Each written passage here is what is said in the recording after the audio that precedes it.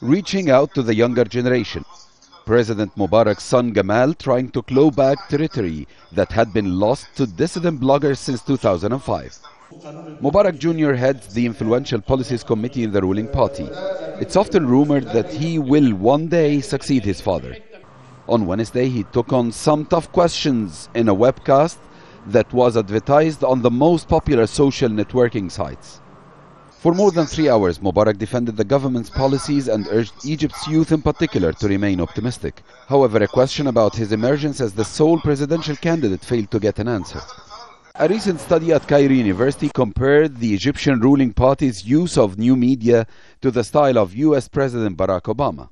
Gamal Mubarak and the people around him are very much plugged in to the global phenomena. They're not parochial at all. And I think they're very much aware of the importance that the new media played in the last American election. That's one reason. But I think there's a second reason. It's sort of a symbol, if you would, a symptomatic symbol that Gamal Mubarak projects as being a sort of a modern figure, a figure who is concerned with reform, which we associate with modernity.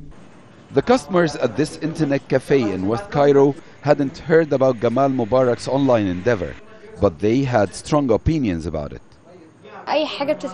When things like that are done here in Egypt, it's all about image, not content, just to emulate the West. It's all talk, but there's no true desire for change.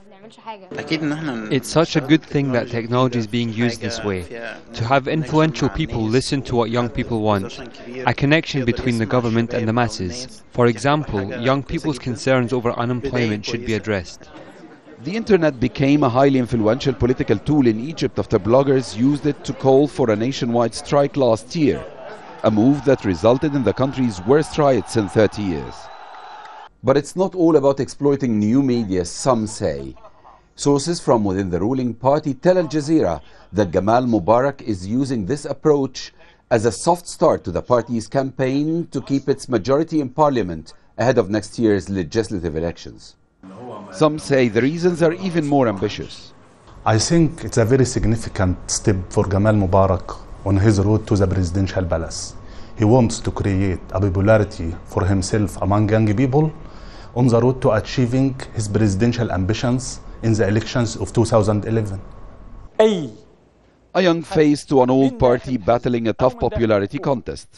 One that would arguably take more than an online debate to win. el-Kahky, Al Jazeera, Cairo.